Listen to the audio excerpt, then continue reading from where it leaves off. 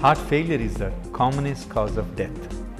Death due to heart failure can be prevented by implanting an artificial heart, which is run by a rechargeable battery.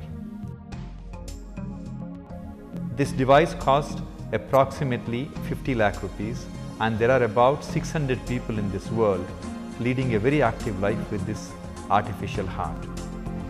Biggest concern people have about the artificial heart is the quality of life and the restriction this implant does it on their life. Mr. Chennabasappa from Haveri is a poor farmer living in a hut without stable power supply. He has an artificial heart implanted at Narayan Vidyalaya over a year ago. He leads a very active life, takes part in farming, goes for long ride on his motorcycle. He can even perform heavy manual labor. Lack of electricity doesn't bother him since he has a generator set which recharges his battery. Mr. Chennabasappa is very happy with his life with the artificial heart. Believe me, just about a year ago, Mr. Chennabasappa couldn't get out of the bed and go to the toilet. Today he is enjoying a long ride on a motorcycle with his father.